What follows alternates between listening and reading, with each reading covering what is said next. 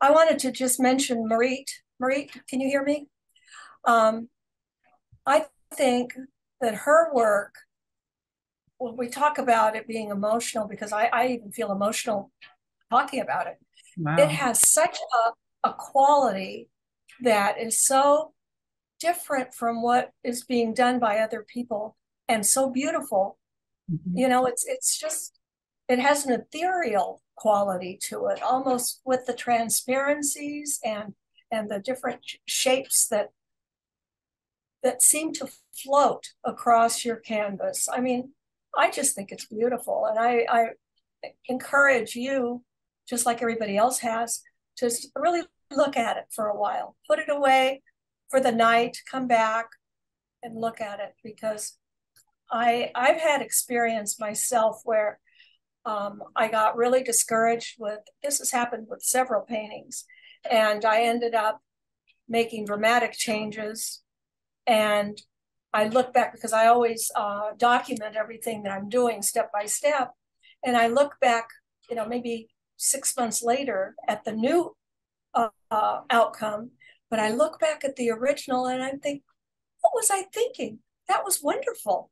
That was so spontaneous. Mhm. It needed so little tweaking for it to really look like something. And so before you go in and do a bunch of things to it, really give it a chance, because it's so soft, it's so gentle, and I just think it's wonderful. Yeah, well, the whole thing about like giving something time and like the emotional, there's something really emotional and like you, okay, I know what it was now. When you were saying you kind of look back in the history of your documentation and you say, wow, I mean, I'm here, but now I realize that when I was there, I actually had something I really loved as well.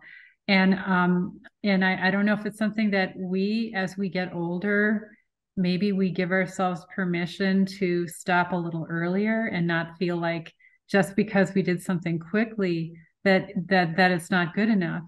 Part of I think the reason we feel like we must do more is because we feel like we haven't put in enough time into something. But I look at it in the reverse, is that the longer you paint, the more likely be on the lookout, because you might actually get something in 10 minutes that you can only do now because you've been painting for so long. So the longer you paint, be open to the possibility that you might create what deserves to be like just a few layers of paint because you worked hard to get there, and leave it alone. Like you were saying, if you ever have that feeling like, this is actually pretty good, and I just started painting and it's 10 minutes into it, but I'm pretty happy with it. Then move on to the next piece and don't just let it go, like save it, because that might be something that you end up keeping. So yeah. Yeah, that's a good point. Because but I also find that there's always, and this is true, everybody goes through this, but I find so many questions that keep coming up as I'm working of I may like, for example, right now I've got this thing going back here, if you can see it. Beautiful. Yeah, it's beautiful. Is that A like a lot of landscape, right? colors, a lot of colors, and and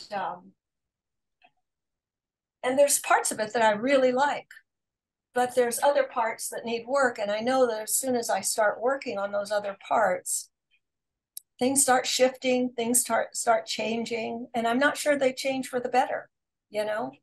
So I don't know. I guess that takes years of practice to figure Yeah, that out. I don't know.